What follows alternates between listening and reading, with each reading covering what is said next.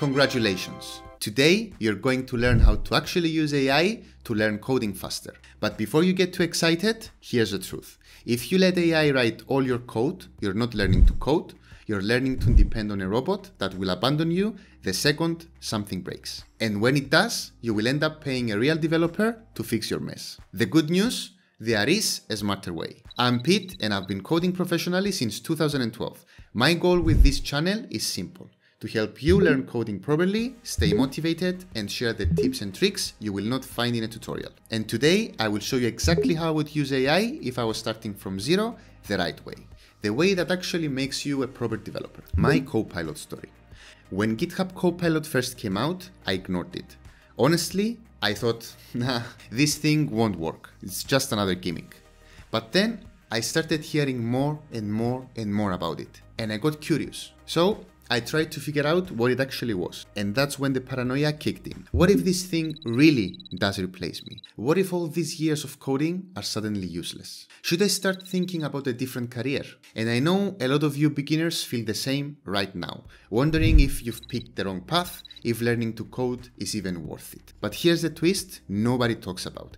Instead of running from it, I decided to learn how to use it. And once I did, I realized something important. Copilot didn't replace me, it made me better, but only because I already knew how to code. Why AI alone doesn't work. So here's the problem when you rely only on AI. Imagine this. You let AI build you a little web app. It spits out code, you copy paste it, and hey, it works. You feel like a genius. You tell yourself, wow, I didn't even need to learn anything. Fast forward a week, a user finds a bug, you have no idea why it's happening, so you go back to AI. At first, it gives you something useful, but the more you chat with it, the worse it gets. It starts contradicting itself, inventing errors that don't exist, or suggesting fixes that break other parts of your application. Now, you're frustrated. Your project is broken and AI is slowing you down instead of helping you out. And here's the part most beginners don't realize. AI is not your personal teacher. It doesn't know your project, it doesn't care about your deadlines, and it's definitely not responsible when your application fails. You are. Or let's take scaling. AI can throw together a to-do list app or a login page. But the second you want 10,000 users, database issues, performance problems, security risks, AI won't magically know the unique details of your application. And without the fundamentals, you won't know how to fix it either. And I'll be honest with you, I have asked AI for a better solution to a problem. Sometimes it's brilliant. But when I just copy-pasted the solution, 9 times out of 10, I paid the price later. That's when I realized AI isn't a replacement for thinking, it's a tool for sharpening your thinking. And here's a good example. Last week, I asked AI to optimize a function I wrote. It suggested a cleaner, faster solution that I actually learned from. That's the difference. When you already know what's going on, AI can push you further instead of holding you back. And here's the kicker. AI wasn't built to replace developers. The people who created these tools made them to make themselves better. If you use it the right way, it will make you better too. Use it the lazy way, it will leave you stuck. The smart way to use AI. So, Pete, you will ask, if AI alone doesn't work, how do you actually use it the smart way? I'm glad you asked, my friend. Here's my 5-step roadmap, exactly how I would use AI if I was learning to code today. Step 1. Ask for explanations, not just answers. Don't just say, write me the code. Instead, ask. Explain why this solution works. Train your brain, not just your copy-paste fingers. Step 2. Use it as a debugging buddy. Paste your code and ask, why am I getting this error? But first, try to solve it yourself. Then compare. That's how you level up. Step 3. Scaffold, then study. Let AI generate boilerplate, the boring setup code.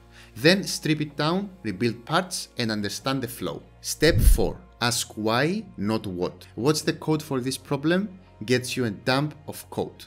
Why is this happening? Gets you insight. Insight makes you a developer. Step 5. Use it as a documentation assistant, not a replacement. AI can summarize docs in plain English, but the official documentations always the source of truth. And before we move on, remember this. AI should guide your learning, not replace it, because shortcuts don't make you faster. They just make you weaker. Here's a challenge for you. The next time you're stuck on code, don't ask AI to write it for you. Ask it why it's happening, then try fixing it yourself first, and drop a comment and let me know how it goes. I would love to see what you learn from it. And if you're wondering what skills you should actually learn first in 2025, I made a full video breaking down the step-by-step roadmap for beginners. I'll link it right here and in the description below. It's the perfect follow-up after this video, the hiring trap story. Let me give you a quick example of how this plays out. I've seen beginners use AI to build their entire app, a blog, a store, whatever. At first, they're buzzing. The app runs, they show it off, and they feel like they've cracked the code without ever learning coding. But then, reality hits. A bug shows up, or they try to add a new feature, and suddenly everything collapses. They run back to AI, but instead of fixing it, AI starts giving confusing, mismatched answers that don't fit the project. And now, they're stuck.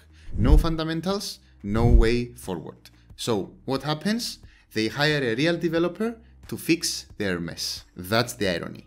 Trying to skip learning coding just makes you need a coder even more. And listen, you don't have to figure this stuff out alone. I've got a Discord community full of beginners and devs helping each other every day. Link is in the description below if you want to join us. Here's the truth. AI is a tool. If you already know how to code, it's golden. It makes you faster, sharper, and more efficient. But if you don't, it turns into a hallucinating mess that leaves you frustrated and stuck.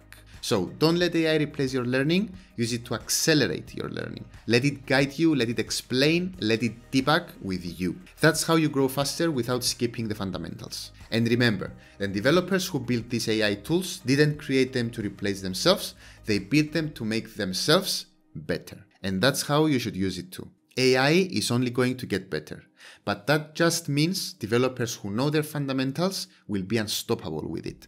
That's the position I want you to be in. And hey, if you want daily coding motivation, quick tips, and a look behind the scenes, I share that all the time on my Instagram. Link in the description below. Come hang out with me there too. If you're serious about coding in 2025, use AI as your coach, not your crutch. Because the skills you build today will carry you much further than any shortcut ever will. And if you want to know exactly how to start building those skills, watch my video on how to properly learn to code in 2025. I will link it here and in the description below. Alright, if you enjoyed this video, hit like, smash subscribe, and share this with a friend who thinks AI will replace him.